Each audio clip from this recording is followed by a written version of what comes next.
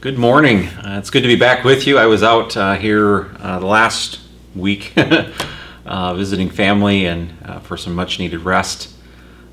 We're grateful though to have you with us today and watching online with us. Of course, always we encourage you to visit us in person if you're able. We'd love to be able to meet you and greet you face to face. But we're glad that you are joining us and are able to be encouraged by the songs, which point us back to the character of God, remind us what He has done for us, as well as in the Word, in which we are further brought face to face with who He is and how we respond in light of that. And so as we continue this morning, let's just bow in a word of prayer, ask the Lord to bless it and to guide our time together. Let's pray. Father, we are immensely grateful. I want to say that first and foremost for those that are taking advantage of these means today. I know they're in various parts of not only our state, but the country and around the world, and ask that you would bless the believers that are watching. May they have a greater understanding of who you are today. May they sense your presence, and may the things that are said and songs that are sung today bring encouragement to their hearts, as well as urge them and spur them on to greater acts of love and of righteousness that you call us to. I realize as well that there may be those watching online today that are just getting back into spiritual things. And so I pray that this morning would be a time of continuing to spark that interest, of leading them to you and ultimately to Christ. I realize that there may be some watching that have just exploring even who you are and do not yet have that relationship that we are so grateful for that we have with Christ. And I pray that today would be the day of their salvation, that they would understand indeed the great need that we all had and do have, the need of a Savior because of our sin and our debt, and the graciousness that you have shown us in providing Him and His sacrifice on the cross for us as the avenue for escape from what we faced. Thank you for that act of love, which not only shows us the quality of who you are, but gives us a framework even of how to love those around us. Guide us today. We are grateful for your grace and your mercy, which are indeed new every morning toward us, and which are always there. We thank you, we praise you, and we pray this all in your name. Amen.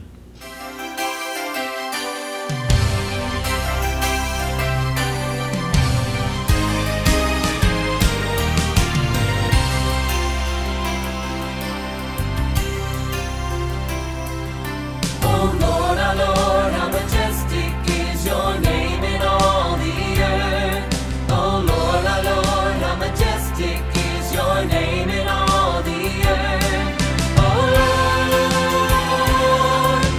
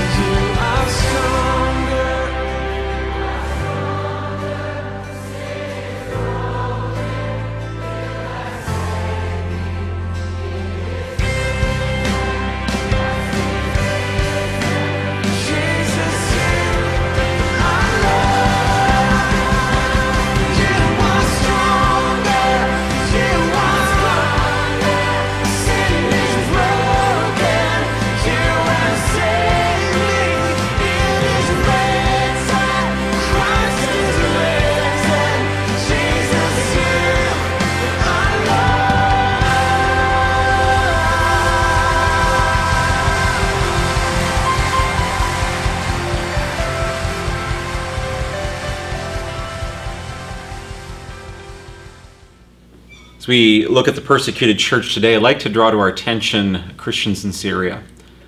In February, of course, of 2023, we know that there was that terrible earthquake, that 7.8 magnitude earthquake that really shook the areas of Turkey and of Syria. And the aftershocks even that came after that, all of those things combined bringing considerable damage and loss of life even to those regions. Of course, often as in with news though, it seems in the days and months that follow that event, much of it has been forgotten. Even a recent internet search I did this past week, most of the headlines are in that February-March timeline, and then after that there is almost nothing anymore for reports on what is happening there. The major news networks are not focused on that anymore. They've moved on to greater and better things, but we want to return our focus back there this morning and what's going on.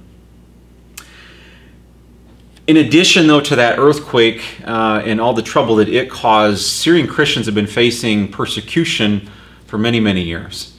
In fact, Christians in Syria grapple daily with persecution that may become violent despite the public threat from the so-called Islamic State having largely subsided in present day.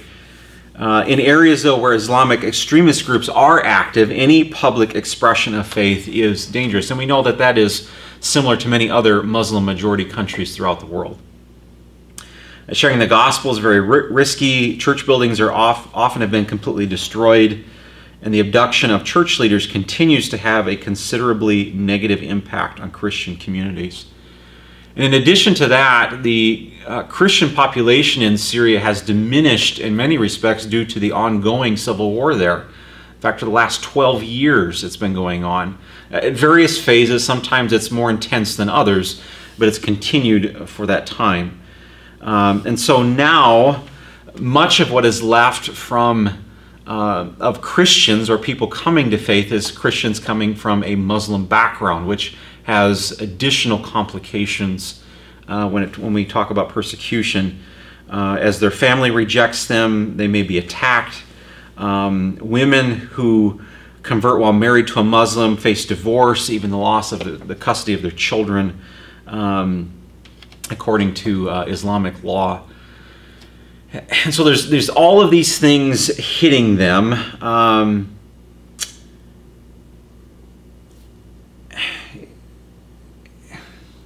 And so where do we go from there, I guess? There was a pastor, I was reading a report that had noted that his own church had declined by 60%, simply because many people have fled the country. They are tired of dealing with the situation, with the persecutions going on.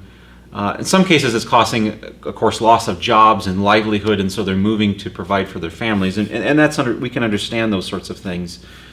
But it is, there's this continual, if you will, push toward, as in many other Muslim majority countries, of seeing the truth of God stifled, seeing the gospel of Christ wiped out, and so that it's not heard anymore. And it's discouraging for believers to see others leaving. Now, as we hear these things personally, we can be greatly discouraged. You know, it seems at times like the reign of evil in our world is continuing to grow. It cannot be overcome. I think in some respects for us it can arrest even the joy in our own hearts, and we begin questioning whether or not there's any good anywhere anymore. But I want to remind us that as we talk about these things on a weekly basis, that Jesus told us that these days would come, that there would be trouble, that just as he was persecuted, that those who follow him could expect to be persecuted as well. And the believers in Syria face these hardships because their countrymen are seeking to eradicate God from their lives and country. And that's nothing new. We've been reading about that in Romans. Man has been doing this since shortly after time began, that he thinks he knows better than God, and he's seeking to live apart from him and without him.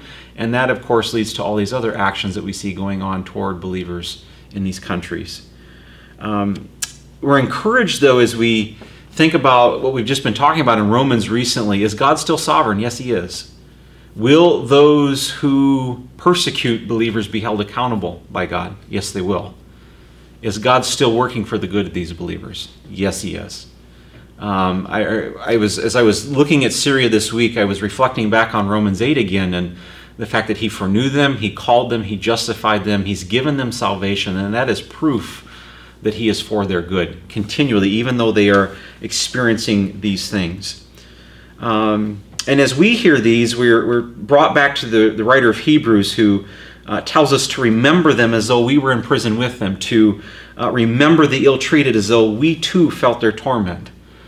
And Paul in Ephesians chapter 6, I believe it's the last part of verse 18, talks about us always, encourages us to always keep on praying for all the saints. And so as discouraging sometimes as these things may be, they make our prayers more informed as we're before the throne of grace, and keep us abreast of what's going on in these various places throughout the world, specifically Syria and what the Christians there are facing.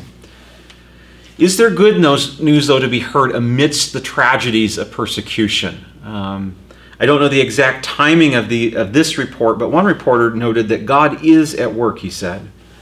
One of our contacts told us that an area in Syria where 18 months ago there were only 12 to 13 Christians, today there are more than 70 Christian families.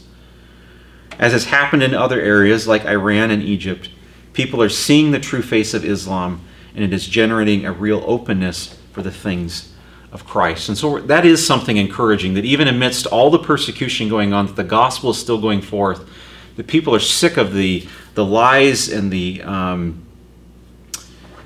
this false religion, and are turning toward the truth of God. A story from a believer from Aleppo captures, I think, the amazing faith of some of these believers, their spiritual endurance, and their perspective. And one young woman in particular was part of this article. It writes that when the earthquake took place in February, Lucine and her family knew that they had to get out of their apartment. A wave of dust raced from the living room to the bedroom, and their apartment was beginning to crumble around them. She gripped her daughter's hand and they raced down the stairs, her daughter yelling out to her mom, "Don't let go of me, Mom. If we die together." They sprinted down the stairs, jumping over fallen masonry in the stairwell, making it outside, and they could hear the sounds of mortar and stone falling around their once familiar neighborhood. She was heartbroken. She says, "I thought I would never see my home again." But her faith was intact. Even as the world around her broke into pieces, the family holds an unwavering hope in God's providence. We are Christians, and in times like these, we find strength in our unity, she says. We know that God is with us, and he will guide us through this darkness. Of course, organizations like Open Doors have come and partnered alongside them and brought aid to these regions. Open Doors specifically notes that engineers from our partner organization have begun inspecting homes of Syrian Christians to see if they are ready for occupancy. And in Aleppo alone, 1,200 homes have been inspected, and where needed, repairs have already started, and Lucine's was one of those. Every week, they note, one of their partners says, a Christian family, person or family I know is leaving the country, especially the younger generation. For me, every Christian around me in Syria is a reason to stay in the country, but it's getting harder and harder when I see people from my inner circle leaving. But when you're surrounded with people that didn't leave, you know you're not alone. And that was one of their partners. But ladies like Lucine and her own family are, as they see each other sticking together, it is of great encouragement to each other. Returning back to her story, they continue to remark that this is what makes the work on home restoration even more meaningful. It means that the Christian community can remain in Syria, growing the church there and acting as salt and light in their cities and neighborhoods. In fact, Lucine's apartment was under construction at the time that this article was written. One bedroom was finished, and the family was so eager to go home that they all moved back to that single room of their home just so they could be back home together. We think it's hard once in a while if we've got to live in 1,200 square feet, manage living in a, maybe a 10 by 10 room of an apartment, but you're just happy to be home and with your family. These things hopefully give us some notes of, on the persecution front, of what's happening, how we can be praying, but also how can we can be thanking God for the good things that we see going on over there as well. Let's pray. Father, we are so grateful that, first and foremost, for your word, because even in the midst of a dark world, your word gives us perspective. As we question whether or not you are sovereign and conquering evil, whether or not you will ultimately win out in the end, we can camp on your word and we find truth there, and we find guidance for our lives and a filter through which to process the situations that we see going on, just as here in Syria. And we are told, even through your word, that in the midst of persecution, these trials and hardships, it is these things, it is the fire and the heat that ultimately produces endurance within us, that perfects our faith. And so we know that as uncomfortable as these things are, as hard as they are to experience, that you are even using these difficulties to further shape and mold people into the image of Christ, and to bring them to where you desire them to be. We are greatly encouraged, though, at the same time, to see stories like these of the gospel spreading and reaching people's lives amidst darkness, to see partners supporting Christians there in Syria, and to see the faith of those there remain intact and be strong, in fact, stronger than ever. And I pray that would encourage our own walk with you, that as we encounter even the little things in our own lives, that this would give us some perspective and call us to see how these things might be building our own faith. Father, we look to you. We know that you are watching over these believers here, and we are so grateful and encouraged by that. May you keep them in our thoughts, that we might lift them before the throne of grace daily. We pray this in your name. Amen.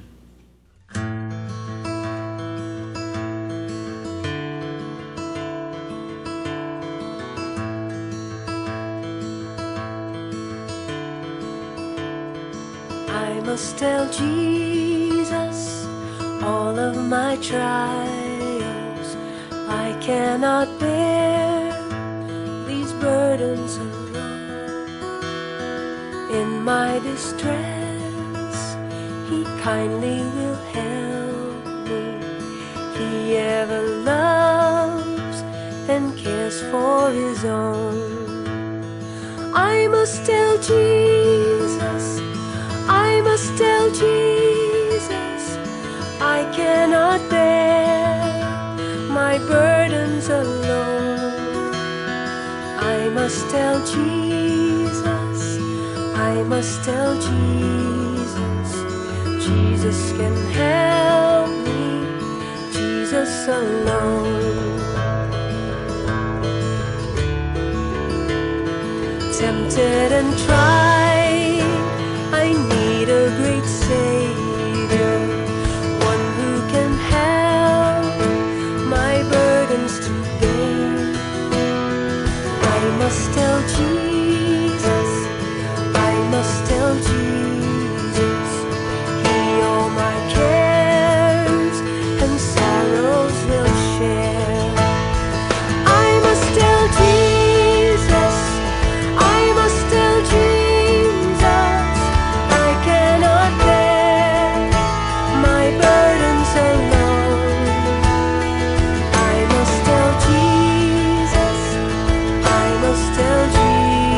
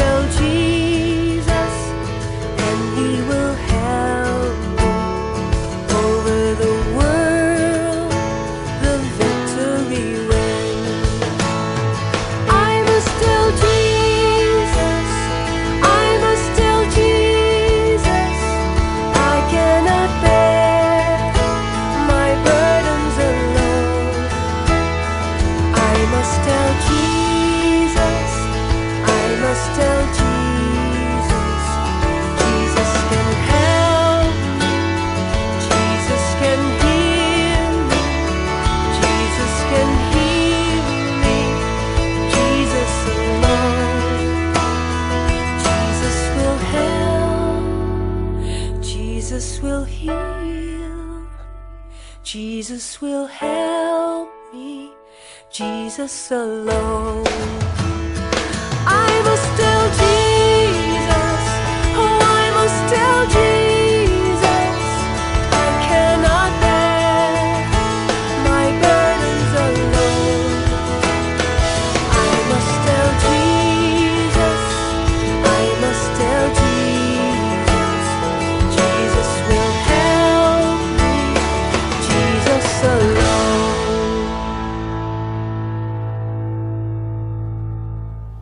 Good morning. Have you ever said to anyone, "That's not fair"? Maybe you've said that as a child or a teenager or as an adult when you didn't get something else or something that someone else got, or maybe you saw some injustice someplace and you said, "That's not fair." I say it almost every day as I hear news reports of injustices happening all over the world. It's very disheartening, isn't it? You know, free speech rights being violated, at least in our country and maybe in your country, is wherever you are. People being arrested for talking to people near abortion clinics, or the dam on the Dnipro River in Ukraine being destroyed, which is a war crime but will likely never get prosecuted. You know, God has built into us humans a sense of right and wrong, but sin has skewed what we think is right and what we think is wrong in many cases. Jeremiah 17:9, a verse I've gone to many times, it says, "The heart is deceitful above all things, desperately wicked." So we are really working with a handicap about what truth is unless we are thoroughly connected to God's truth in His Word. But that ability to sense and judge right and wrong can make us wise and discerning in situations, but it can also make us critical and judgmental in ugly ways toward people. And sometimes we can even be critical of God, how He's running the world or our lives if we're hurting, going through some hard circumstances, or dealing with difficult people. I haven't gone through the Bible to list all the people with complaints to God, but there are a bunch that would probably fit that category. Over years of ministry, I know people have questioned God's fairness or justice as they see injustice taking place. Let's do a quick review from last week. Remember, chapters 9 through 11 in Romans are a unit. They need to stay together. And Paul is talking about the nation of Israel in these 3 chapters. If Jesus came as their Messiah, died for their sins to bring them into a right relationship with God by their faith in Jesus, why then are the Jews not coming to faith? Romans 8 ended with, "Nothing can separate us from the love of God through Jesus our Lord." It seems that the Jews are separated from God because they haven't trusted Jesus as Messiah. In Romans 9:6, Paul makes that statement, "It is not as though the word of God has failed." And Paul explains that God in His omniscient wisdom chose the very best plan to demonstrate His glorious character and power in eternity future, as well as right now. But God, we don't always understand what's going on right now, though. But God promised a Redeemer in Genesis chapter 3, one who would come to crush the serpent, that's Satan, the leader of the rebel kingdom.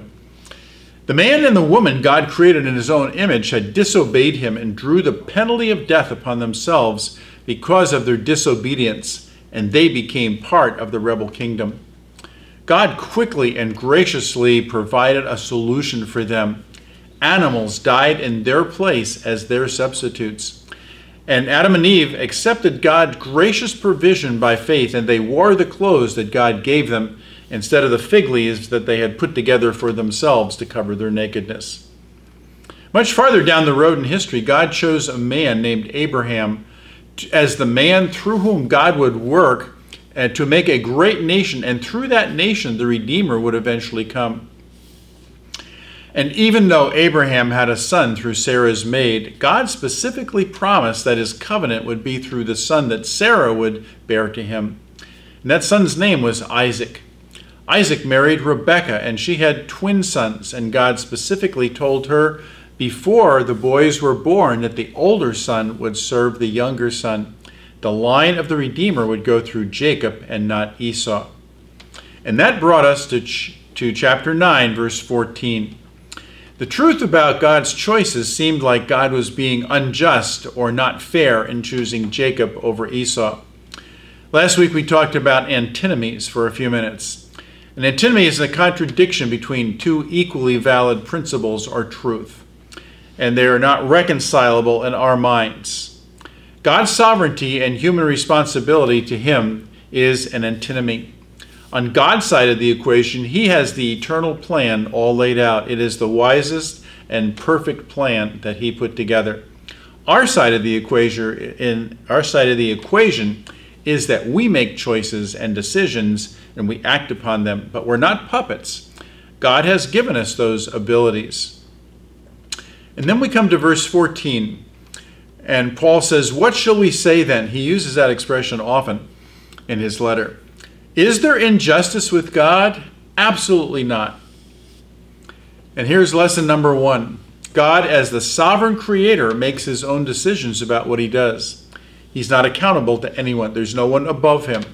He always works within the bounds of his perfect and holy character. We can always count on that. God is not doing something outside the framework of his own character. And Paul gives 2 examples. One example is Moses. And Moses on Mount Sinai asks to see God's glory. And Paul picks up the verse in Exodus, and it's in Romans 9 and verse 15. For God says to Moses, "I will have mercy on whom I have mercy, and I will have compassion on whom I have compassion." And Paul uses it here to demonstrate that God makes his own decisions about who will receive his compassion and mercy. It's a slight difference in the meaning of the words. Compassion has to do with the feelings of pity, a touched heart for someone in need. And mercy is the action word to actually bring the help to the one who's suffering, the afflicted and in miserable condition. So then, it doesn't depend on human desire or exertion, but on God who shows mercy. So then is a conclusion word, and we see that there. God's not obligated to do anything for us. What he does for us is purely out of his mercy and grace toward us. And then Paul uses Pharaoh. He's going to use him a couple times in this particular chapter. And this verse that Paul uses here is out of Exodus chapter 9 and verse 16. But I'm going to read verse 15 because it adds something to our perspective. And God says, "For by now I could have stretched out my hand and struck you and your people with plague, and you would have been destroyed from the earth." And now we go to Romans 9:17. "For the scripture says to Pharaoh, for this very purpose I have raised you up." And the nuance to that phrase, raised you up, is I let you remain, or I allowed you to live this long, that I might demonstrate my power in you, and that my name might be proclaimed in all the earth. You are still exalting yourself against my people by not releasing them. Now we have to understand the culture back in those days. Pharaoh was one of the gods in Egypt, which had many gods. And I don't know if he was the chief god. I think the sun god might have been the chief god, but he was one of the gods. And Yahweh, the creator and true and living God, does not tolerate rivals. So Pharaoh is really in the crosshairs of being in trouble. Exodus 12:12 reiterates this, and God says, "I will pass through the land of Egypt in the same night. I will attack all the firstborn in the land of Egypt, both humans and animals, and," catch this, "on all the gods of Egypt I will execute judgment." And that included Pharaoh. And God says, "I am Yahweh." Many times in Exodus and in the rest of the Old Testament, God does things so that people would know unmistakably that he is the true and living God.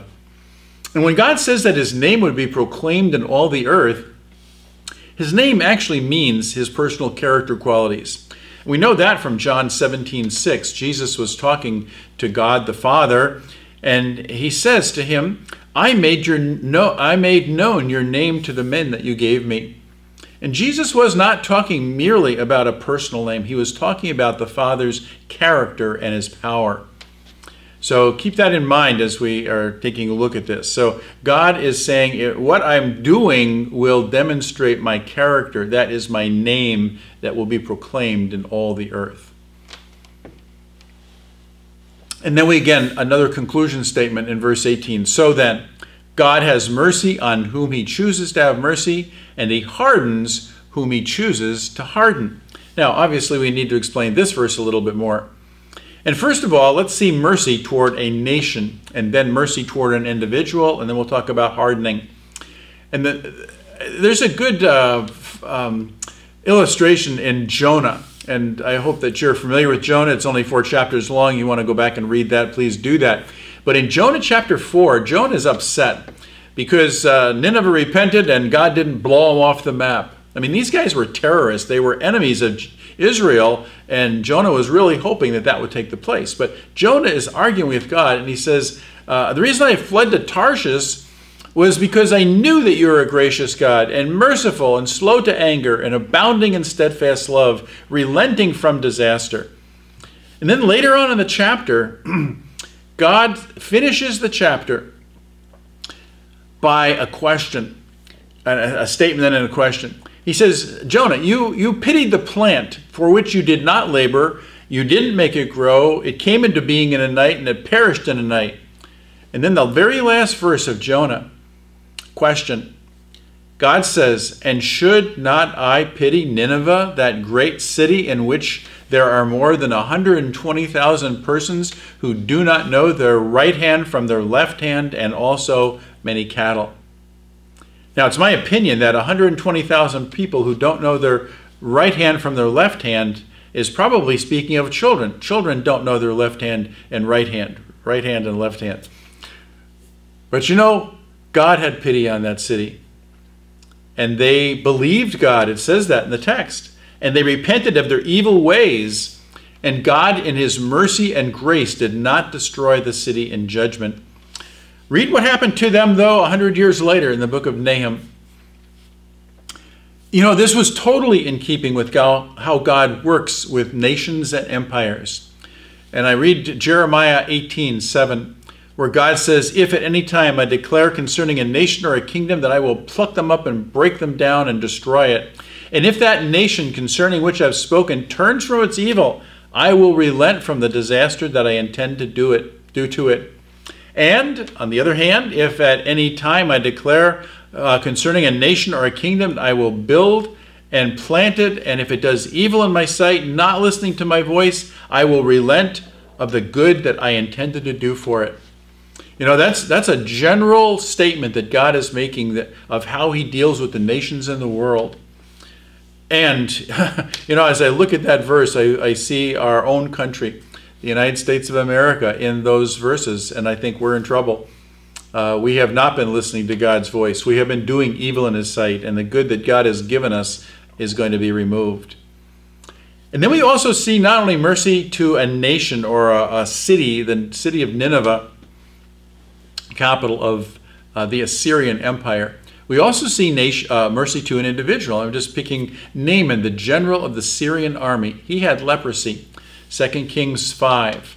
And I'm going to jump through the story. You can go back and read that. But at the end of the story, Naaman says, behold, I know that there is no God in all the earth but in Israel. So, he's talking to Elisha, please accept a present from your servant. Elisha says, as Yahweh lives before whom I stand, I will receive nothing. And Naaman urged him to take it, but he refused. Naaman says, if not, please let there be given to your servant 2 mule loads of earth, for now your servant will not offer burnt offering or sacrifice to any god but Yahweh. He had trusted Yahweh to save him. I believe he's now part of the family of God. And these 2 mule loads of earth, I think he was going to make a little place that he would build an altar and offer these sacrifices to Yahweh, even in his home country of Syria. God saw his miserable condition, and through a young Hebrew slave girl who also saw his pitiful condition of leprosy and what it had done to his family, suggested to Naaman's wife that he go see Elisha the prophet, and Naaman was healed. And he's also a Gentile. So you see, God's program in the Old Testament as well as the New Testament is always Jews and Gentiles. Those are the only 2 groups in the world. Now, let's move to a hardened heart of an individual. It's really helpful to remember that everyone starts with a hard heart because of our sin nature. Jeremiah 17:1 says, the sin of Judah is engraved with an iron chisel on their stone hard hearts.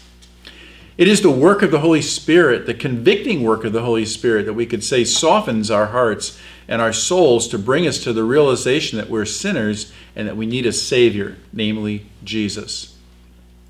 Now we're going to Pharaoh again, because God told Moses that he would harden Pharaoh's heart in chapter 4 and verse 21 of Exodus.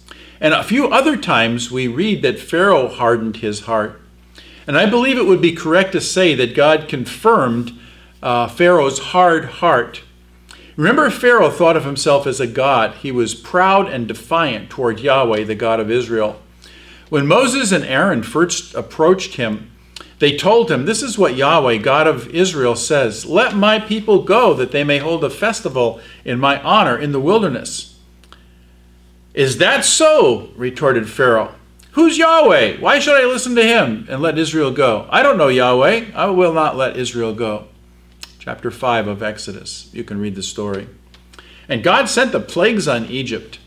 And sometimes Pharaoh seemed like he was going to yield and let his people go, or let the Israelites go. In chapter 9 and verse 34, it says, when Pharaoh saw that the rain and hail and thunder ceased, that was plague number 7, he sinned again. Both he and his servants hardened their hearts. It wasn't just him. It was the servants around him hardened their hearts. So Pharaoh's heart, it says, remained hard. He did not release the Israelites as the Lord predicted through Moses. And then we see the hardened heart of a nation, Israel. You know, I'm thinking of the Pharisees rejecting Jesus' claims to be Messiah through his own words and miracles. The hardness of their hearts were confirmed at some point. They passed the point of no return. And Jesus pronounced judgment on the nation of Israel when he said, "Your house is left to you desolate." He was speaking of the temple. It is no longer Yahweh's house. It is your house. You'll deal with it. And my grandfather, as he aged, developed what we understood as hardening of the arteries, it was called back then. And today we might know it as cholesterol or plaque buildup. But Paul uses the word for hardening, from which we get our word sclerosis, and that describes the hardening of the arteries or other parts of our body. And generally that condition doesn't take place quickly, which may give us the idea that spiritual hardening of heart in some people's lives takes place over a period of time. Some people hear the word of God, they hear the gospel about salvation, and sometimes they hear it multiple times. They may be in church all their lives, but they reject it over and over again. And they don't respond to the conviction of the Holy Spirit, and their hearts are hardened. Remember, their hearts are hardened to start with, but that rejection over and over again hardens their hearts even more. Someone said the sun that melts butter hardens clay, and I think that's a very true statement as we look at these things here. That's exactly what's going on. You know, no one will ever go to hell saying God was mean and unjust and wouldn't let me into heaven. That's not the case at all. That won't ever happen. If Paul anticipates the new questions about God's sovereignty, though. And I like the way the New Living Translation says in verse 19, "Well then, you might say, why does God blame people for not responding? Haven't they simply done what he makes them do?" You know, that's like saying to God, it's your fault that I'm sinning. That's not the case at all. Remember Adam's answer to God when God asked him if he ate the fruit from the tree of the knowledge of good and evil? "It was the woman you gave me who gave me the fruit, and I ate it." Okay, blame the woman, blame God, and finally admit your fault, Adam. God's sovereignty does not free us from fault or personal guilt when we sin. We make bad choices. We choose to act out sin from our own desire to do what we know is wrong. God doesn't make us do what's wrong. I appreciate Paul anticipating these questions. And then in verse 20, he focuses on our view of God. And he really challenges us here. He says, "But who indeed are you, a mere human being, to talk back to God? Does what is molded say to the molder, 'Why have you made me like this?' Has the potter no right to make from the same lump of clay a vessel for special use and another for ordinary use?" Paul's paraphrasing Isaiah 29 and chapter 45 also. And in chapter 45, he says, what sorrow, or Isaiah says, what sorrow awaits those who argue with their Creator. Does a clay pot argue with its maker? Does the clay dispute with the one who shapes it, saying, stop, what you're doing is wrong? Or does the pot exclaim, how clumsy can you be? You know, God the potter has the prerogative to design and make and use his creations however he wishes because of who he is. He is the sovereign creator. Now, God has not made us puppets or robots, though. We have intellect and emotions and the ability to make choices and decisions and take action. And there again is one of those antinomies. I mean, that we cannot figure out how that works. And again, I go back to the Old Testament in Isaiah chapter 45, where God speaks of Cyrus. He says, I will raise Cyrus up to fulfill my righteous purpose. I will guide his actions. He will restore my city and free my captive people without seeking a reward. I, Yahweh of heaven's armies, have spoken. Now, God told Isaiah this 150 years before Cyrus was even born.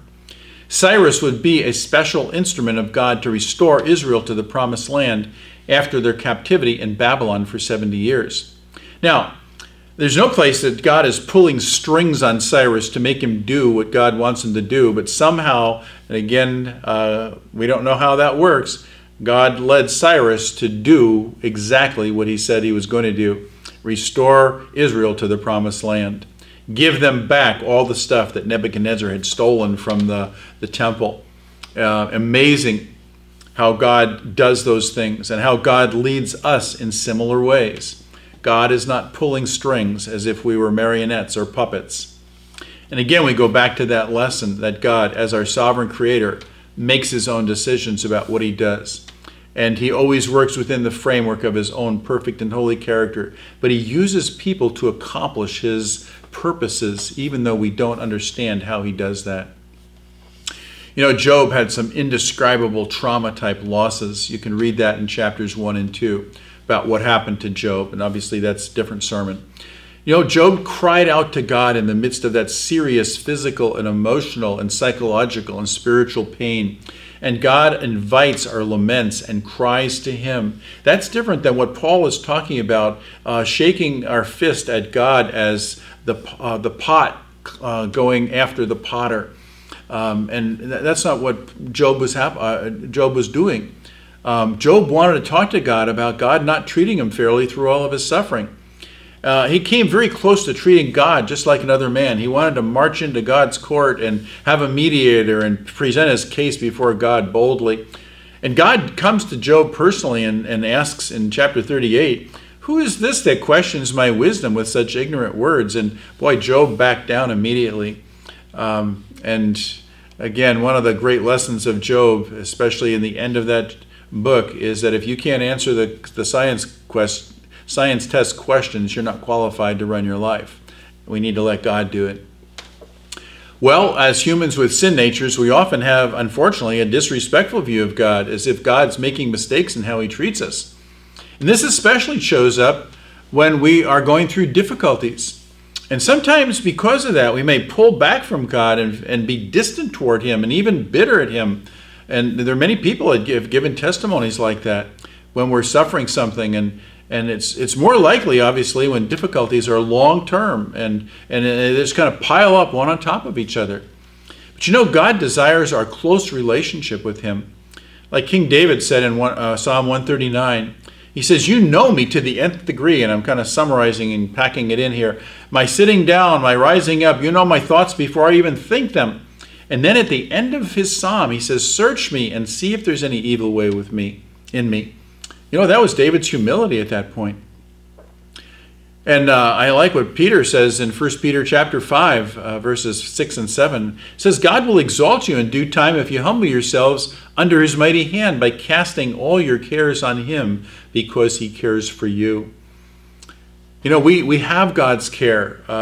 We see that nothing can separate us from him and from his love and from his grace. And God desires our love and our trust when we can't figure things out. When we walk through that valley, as David says in Psalm 23, he says, I will fear no evil, for you are with me. If God is with us, what's going to happen to us? It might not be comfortable. We may hurt, and that's difficult to bear. But this involves our trust when we can't see things, what's going on, when there are difficulties that we face that are beyond our abilities to manage, when we hurt. I appreciate Pastor Daniel's comments about Romans 8:28, that God causes all things to work together for good to those who are called according to his purpose, which is to conform us to the image of Jesus. His character qualities. You know, the good that God wants to accomplish in our lives may not be for our comfort and healing. It may be to develop hearts of compassion and mercy and forgiveness and the endurance of faith on that journey. God brings many things into our lives that produce those qualities, and apart from those difficulties, we might not have those qualities built into us.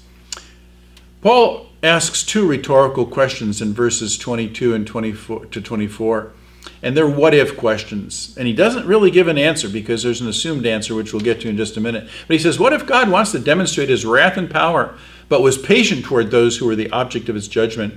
And what if God wants to demonstrate the wealth of his glory, the object of his mercy to Jews and Gentiles? Well, that's the assumed answer. Well, God can do what he wants. He is sovereign. He has the right and the power and the prerogative to do what he wants to do. And he does it. And then Paul gives a couple illustrations from the Old Testament prophets. Obviously, we're reaching back into the Old Testament a lot, and I hope that you read the Old Testament. The first one is from Hosea.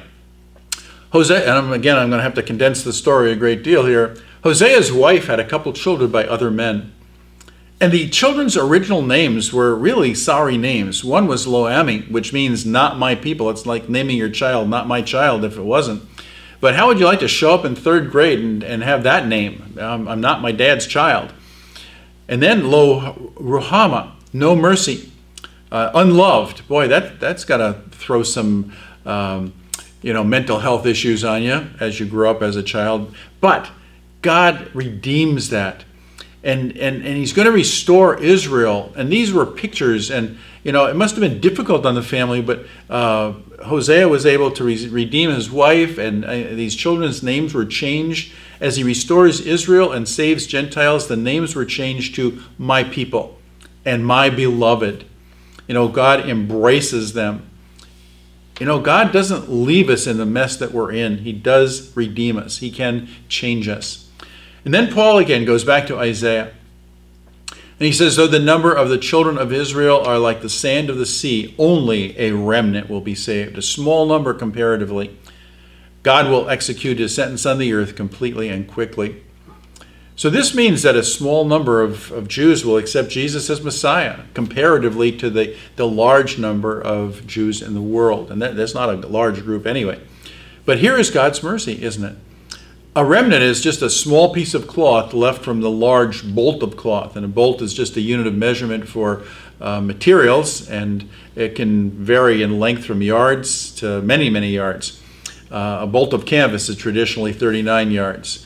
And if you use most of that up and there's only a little piece left, that's called a remnant. Verse 29 amplifies the remnant in God's mercy. The Lord says in Isaiah, if the Lord of heaven's armies had not left us descendants, we would become like Sodom, and we would have resembled Gomorrah. And he's asking the Jews to think back. What happened to those cities? Sodom and Gomorrah were totally destroyed, and they have never been found. Archaeologists have some general idea where they were, but there's not a trace of those cities. What's the point? That God has acted in history, and he will act in the future to us. Restore a remnant of Israel who will be believers in Jesus, Messiah, and God's grace and mercy will be demonstrated to the world. Now, Paul makes a conclusion to this discussion and our present situation in relation to national Israel and the Gentiles. Paul's statements were true when he wrote them, and they are still true today, because as he comes to these verses, the contrast is always between faith in God and our own works. Notice what he says in Romans 9:30. And I'm summarizing a little bit here, paraphrasing a little bit. The Gentiles were not looking for the righteousness with God, But when they heard the message of the gospel, many trusted Jesus to be their Savior, and they received the righteousness of God as a gift of grace. On the other side of the coin is Israel.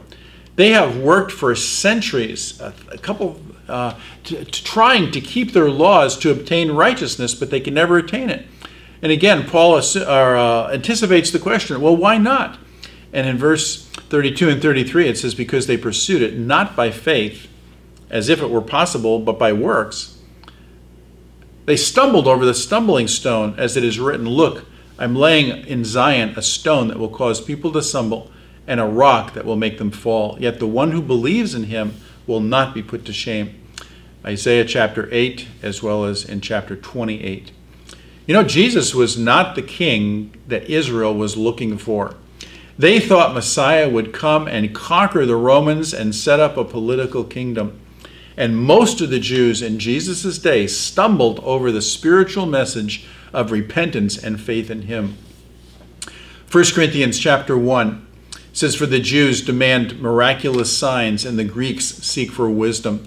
But we preach about a crucified Christ, a stumbling block to Jews and foolishness to the Gentiles. But to those who are called, both Jews and Greeks, Christ is the power of God and the wisdom of God. You know, Jesus healed many people, fed the 5,000. John chapter 6 tells us they wanted to make him king, but they did not want to deal with their sin problem. It offended them for Jesus to say that they needed to believe in him. Nicodemus and Joseph of Arimathea, they were both Pharisees, but they believed Jesus. And in Acts chapter 6, after Jesus went back to heaven, we read that many priests became obedient to the faith. So what are the takeaways? You know, God as the sovereign creator, again, he makes his own decisions. He has the perfect plan, and he moves that plan forward. He's not accountable to anyone. You know, what's our choice in that regard? Well, we can argue with him, we can shake our fist at him, or we could submit to him. It's much better to submit to him. We will be blessed if we do. Trust him as our Savior. You know, we don't see or understand how God is working out his perfect plan through godless people and leadership around the world. You know, that's discouraging. We don't see how God is working out his perfect plan, maybe in our lives, especially when we face difficulties. Many times when we face difficulties, when God is punishing us, and that may be not the case at all. And some things may be very hard. Some things may be the level of traumas in our life that really gets to us, rewires our brains, and you know, God can redeem us from those things. Our side of the coin, though, is to keep trusting our Creator and Savior, knowing that he loves us, he shares our burdens, he will give us grace to keep moving forward until Jesus comes. You know, in my own family, during the years of my wife's cancer journey, we learned many things. It was no walk in the park, but you know, perspective-wise, there are a lot of things worse than cancer. And God drew us both closer to him. When Marcia went home to be with the Lord, I can say honestly that over the last 6 years, God has drawn me closer to him as well. He's brought things into my life that have been beneficial, and even though it's been difficult. You know, my family members, I've got 4 children and 13 grandchildren. They face various things that are going on, sometimes very difficult things because of physical or disability limitations and things like that. And, you know, we all do that, but I'm confident that God is working out a perfect plan. And it is both challenging and as well as rewarding. Third thing is that all of us need to be burdened about people, or well, I'm sure we are. Let me back up. We are all burdened about people in our family or our friends that either don't know Jesus as their Savior or maybe claim to be believers but are not living obedient lives for Jesus. Our side of the equation is to pray for them, to be kind, share the good news and the truth as we have opportunities. God's side of the equation is to convict them of their need for him and draw those people to himself. And then the fourth takeaway is that God will exercise justice on all of his creation in his own time. It may not be in our lifetime. We may not live to see it, but there will be a judgment day. It's called the Great White Throne. You can read about it at the end of Revelation. And we can be certain of that he will not only judge those that have not walked with him, that have rejected him, who have been evil in the world, in their lives. But on the other hand, he will pour out his eternal blessings, his wealth of glory, on the objects of mercy, as Paul said. And we can be grateful that he's going to be doing both. Let's pray. Our Father in heaven, we thank you for your love and for this passage that gives us confidence in who you are, that you do have a plan, and that you are accomplishing it, even though we don't understand it all. Lord, help us just to simply take care of our responsibilities on our side of the equation. In Jesus' name, amen.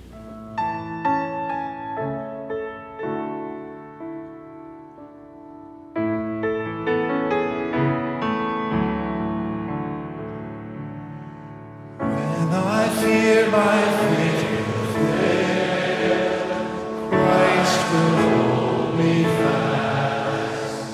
When the tempter would prevail, he will hold me fast. I could never keep my hold through life's fearful path, for my love is often cold. He must hold me fast. He will hold me fast. He will hold me fast.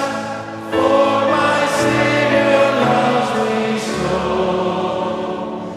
He will hold me fast.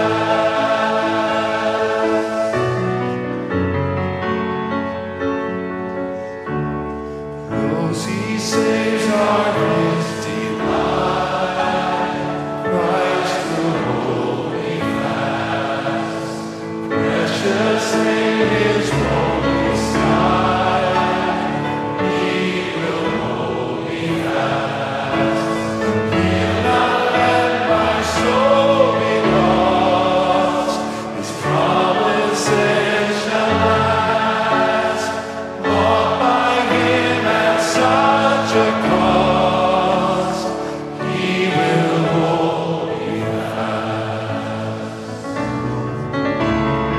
He will hold me fast. He will hold me fast. For my Savior loves me so. He will hold me fast.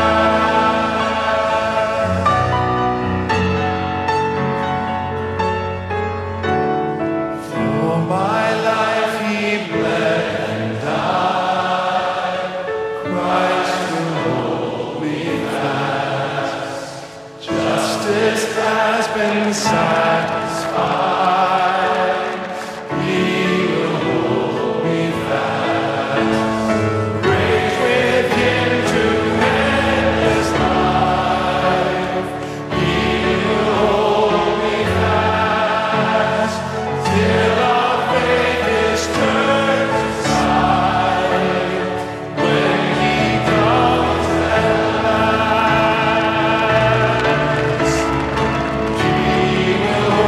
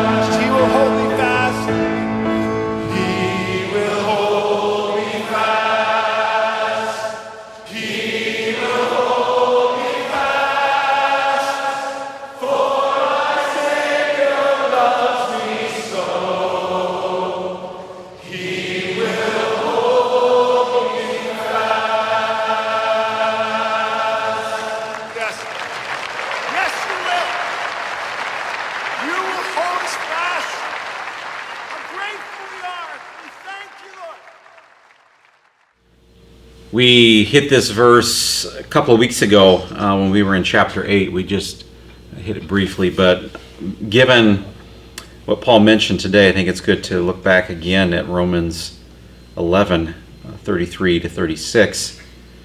As we think not just about Israel, and because that's what we've been talking about through 9, and as we get into 10 and 11, it's still Israel, but as we think about his sovereignty and who he is overall. Paul comes to this conclusion in this segment of chapters. He says, "Oh, the depth of the riches and wisdom and knowledge of God! How unsearchable are his judgments and unfathomable his ways. For who has known the mind of the Lord, or who has been his counselor? Or who is first given to God that God needs to repay him?" We're not the ones with infinite knowledge, are we? Job, as Paul said, came to understand that very, very clearly as God began to ask him all the questions there at the end of that book. But then 36, I think, wraps everything up and reminds us of where to keep our focus. For from him and through him and to him are all things. To him be the glory forever. Amen. And just the important reminder that the world is about him. The word draws us to him, or points us to him, and we're called to believe in him and have faith in him every day. Thanks for joining us today. Until next week, friends. God bless.